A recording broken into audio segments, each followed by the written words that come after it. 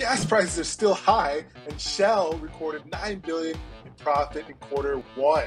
These oil and gas companies are making record profits. Not just Shell, but other oil companies are making a lot of money right now as well. I had a few suggestions on ways we can save gas. Shell reported their quarterly earnings, and of course, they recorded their highest quarterly profit since 2008 on the back of soaring gas and oil prices. Shell made over $9 billion in the first 3 months of the year, Wow. nearly triple its $3.2 billion in profit it announced for the same period last year. And of course, many have been feeling pain at the pump, but this is boom time for oil and gas companies, and they've been putting up strong numbers on the rise of commodity prices. Of course, we know the tragedy in Ukraine has helped oil prices soar, as Russia is one of the largest exporters of energy.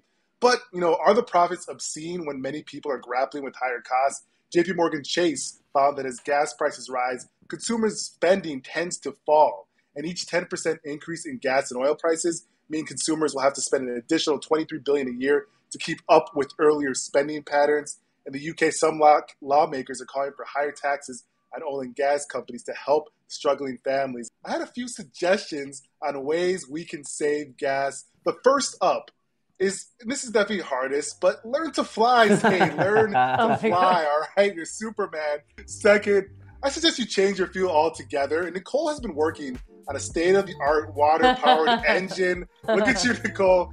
You got it. Wow.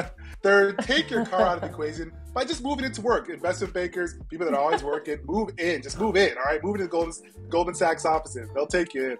Last but not least, my family has been supportive of the decision.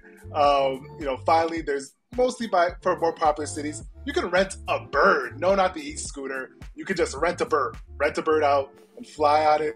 And that is the way we can save on gas right now. Hey guys, thanks so much for tuning in. Be sure to like, comment, and subscribe, and hit that notification bell. We'll see you tomorrow.